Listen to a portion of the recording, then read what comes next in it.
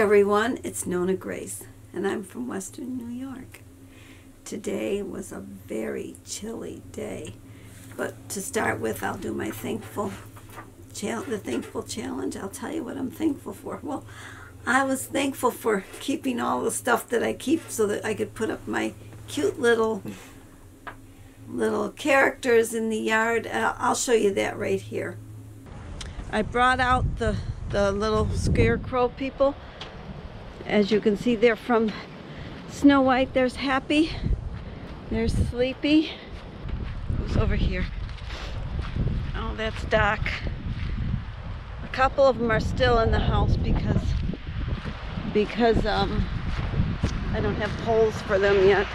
And this is Sneezy. And there's my chickens.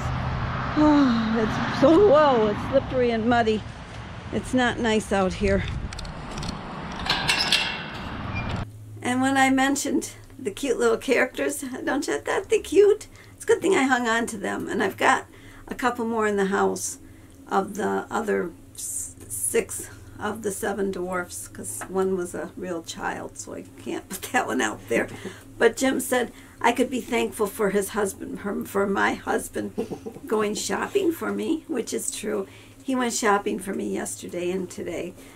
It's too cold and windy out there for me, and I really don't like shopping. He doesn't like shopping either, but we needed to get a few things for when I cook for Thanksgiving.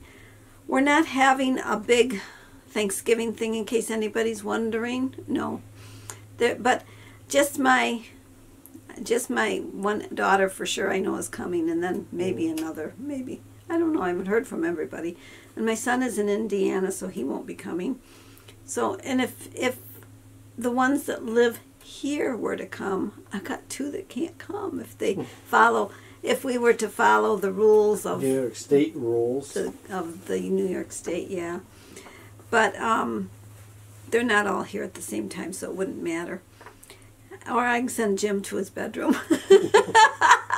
Thanks a lot. Oh, well. Anyways, the Thankful Challenge was started by Kimber Keto Life and Simple Life Reclaimed. And I was tagged by Mark the Arkansas Woodcutter. And as far as tagging anybody, I'm not going to tag anybody. I'm just going to... If you're thankful for anything at all in your life, they can do it.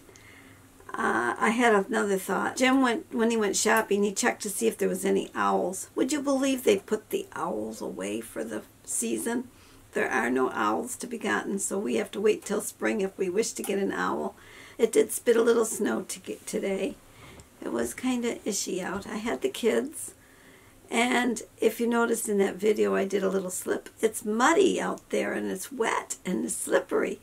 So that's it for today. I hope you all had a great day, and I'll talk to you all again tomorrow. Bye.